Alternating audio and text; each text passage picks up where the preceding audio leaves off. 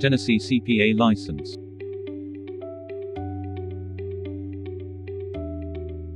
Here is the step-by-step guide that will help you to get your CPA license in Tennessee. Find and contact the institutions in Tennessee that offer accounting programs. Make sure that your program is approved by the Tennessee State Board of Accountancy. Enroll in courses that can get you college credit. A bachelor's degree and these courses must be included in your 150 semester hours of college credit. At least 30 semester hours in accounting. At least 24 semester hours in general business subjects. CLEP credit, pass or fail grades, and online classes. Note that CLEP credits should be gotten from an approved institution and it is shown on your original transcript. After meeting the Tennessee State Board of Accountancy educational standards, you may register for candidacy for the Uniform CPA exam.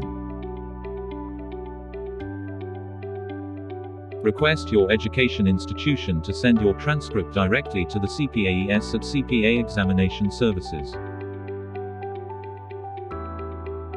If your program has electronic transcripts, you can also email these documents to etranscript@nasba.org.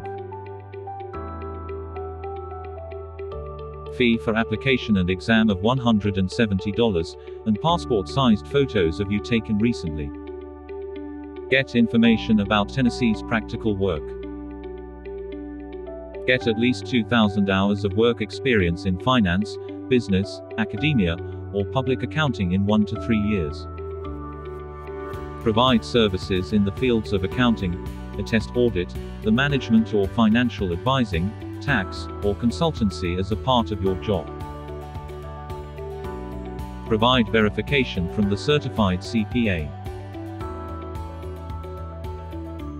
You also need to have 2 years of experience in audits, assessments, and compilations.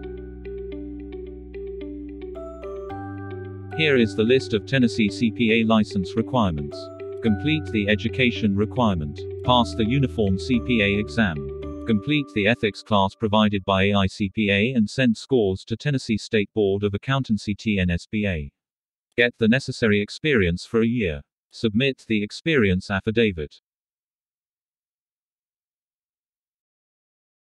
Thank you for watching. Visit our website licensesearch.org for more information. Please like and subscribe to our YouTube channel.